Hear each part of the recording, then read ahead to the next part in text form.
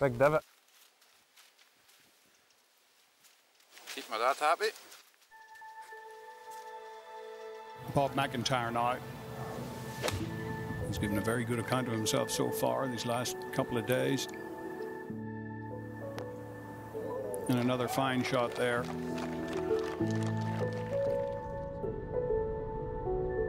That's my phone. My mum. What? You can take it. Yep. Hello, Mum. Hello, sorry, I've got a missed call from you. Ah, you're all good. I was looking for my wallet. It's on the living room table, I think. It's in my pocket. All right, you must have picked it up then, did you? Aye. All right, okay. Right, bye. She's not got a Scooby. So Oban, as a town, I think it's about 8,000 people that live in the town, and I think it triples in size with tourism. And it's massive in seafood. I think it's actually one of the seafood capitals of Scotland. I don't just enjoy the 2-hour journey from Glasgow Airport. There's a reason why I live here and probably will do for the rest of my life. So this is us coming up to the school. I absolutely detested going to school. I'd done what I needed to do, then went to the States. And I was an 18-year-old kid from a small town in Scotland, still living with my parents. When I went there to college, I just managed to learn how to cook, learn how to do my washing. And I think that's a massive part in learning how to play professional golf as well. I'd done a 1.5 years in Louisiana. I loved to have done 4, but I think I'd done the right thing in coming home and chasing my dream quicker. I gave myself a 4 or 5 year plan to achieve what I was trying to achieve. And if it didn't happen, then I'd have went and got a job as a tradesman somewhere. I mean, obviously I've played well, so it kind of takes the pressure off a little bit. Here we are, arriving back at Glencruitten. Not busy at all today. My dad's the head greenkeeper here at Glencruitten. This is where I was as a kid. This is where I grew up playing my golf, learning how to do things, and I love every minute of coming home. To see Bob, you know, making it, everybody's happy, he's really put Oban on the map. Phil Mickelson absolutely said to him, you're the top left-hander in the world, and he's proved that he is up there with the best, you know. Bob really has got that talent that shone through, and it was always going to be his destiny. 1983, Doogie Jr., that's Bob's dad. 1984, could have been there a lot more, but he didn't play as much as he should have in the competitions. Bob takes it after his dad and his grandfather, not forgetting his grandfather, who was another brilliant player. He's been well taught by his dad and his grandfather.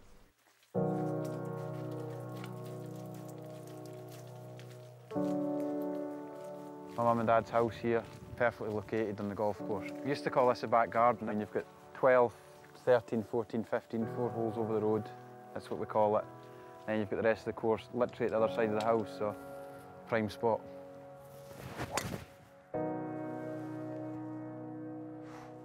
That'll be close. I mean, I've lived here for about 15 years with my mum, dad, my 2 sisters. Before that, we lived next door. And then mum and dad had this land and decided the family was getting bigger and whatnot, so we had to build a bigger house. I mean, I go in that house and no matter what I've done, whether it's good or bad on the golf course, I'm always the wee boy in the house, the youngest. That's the reason I still live here. My first memories really of me coming out with my dad's old cut-down set when I was, say, about 5, 6-year-old, just hit the golf ball, or tried to hit the golf ball.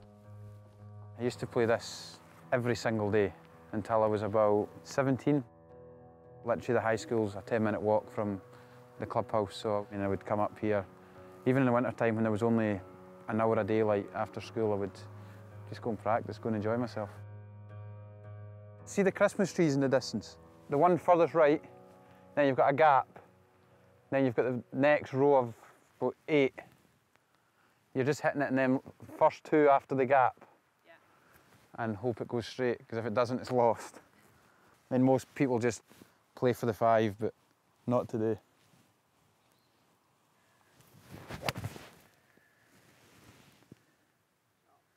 It is safe. The greens are small. It's a premium on hitting the ball straight, and for me that's kind of my game. I like the golf courses that are difficult for that exact reason, that you can't miss it, and that's what this place is like. I mean, it's mainly catching your breath is the hardest part around here.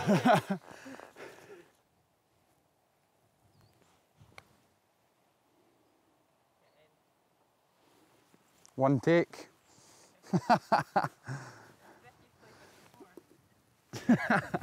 That was pretty good, that.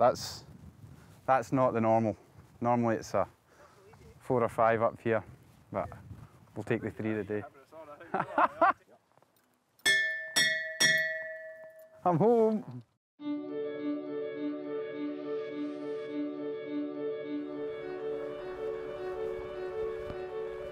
I've had 4 hole-in-ones at Glencruitten, the most memorable one here at the 15th. Playing with my dad and my 2 pals. I was 1 down against my dad and my best mate, and I mean, I must have been 12-year-old.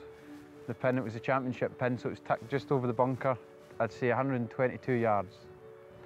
My dad and that had hit it into about 15 feet, 10 feet, so we were beat. If something lucky didn't happen, and thankfully I holed it, 1 bouncing straight in, and then, I mean, he was shouting, my dad was shouting at it, that's in the bunker, that's in the bunker, and I'm just watching it, and it went, and then I took off. No one could even give me a cuddle or anything. I took off round this green about 3 times, just hands in the air, celebrate. I mean, it's the best feeling in golf, isn't it? Hole-in-one.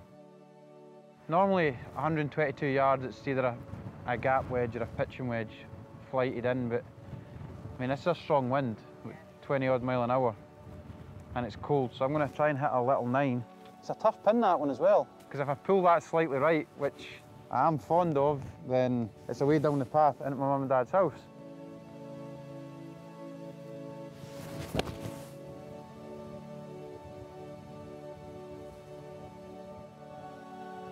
It's on the green. I mean, I remember the first time I beat my dad, being the only boy in the house and your dad being a good golfer. It's your life goal, but he still beats me now and again out here. He's not too bad himself. It's just all good memories that come back when you're back here and playing. It's not the weather I come home for, it's the people.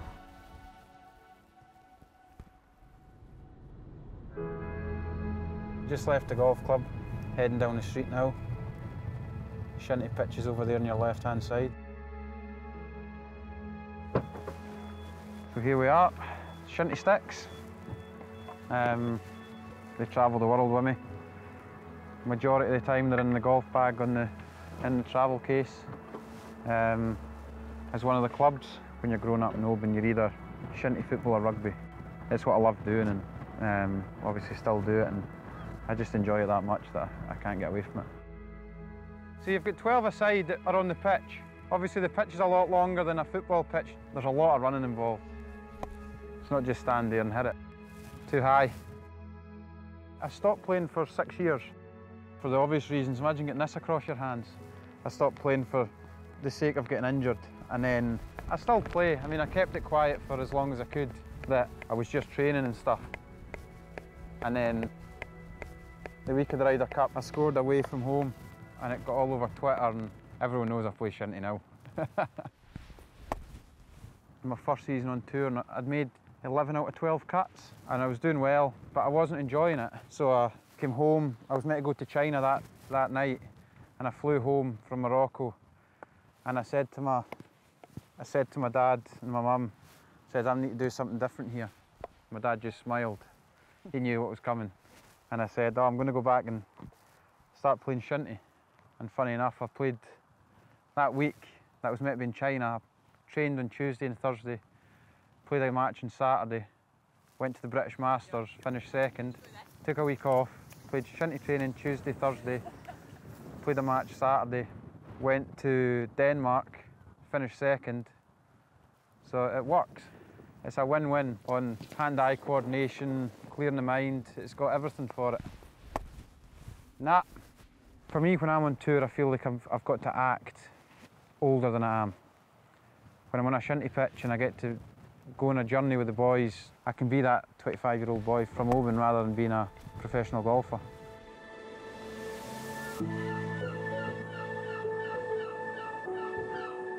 One of my favourite places, this. This is where I live, and I love coming home to Oban. I mean, I sit on that couch in there, and I just, even if it's pouring the rain, or it's misty, or anything, I just look out there and you can hear it. You can hear the sea. Even at night, when you're sitting on the couch, you can always hear the waves crashing in when the tide comes in. I love it here.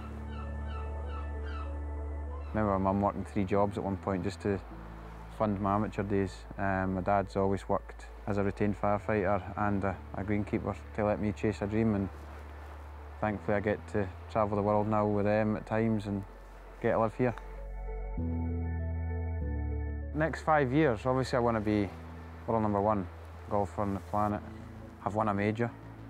I have a happy, healthy family that I've already got just now. Right now I'm not really worried about 5 years' time. It's just now I'm in a great place physically, mentally, and my family are in good health, so that's all good to me.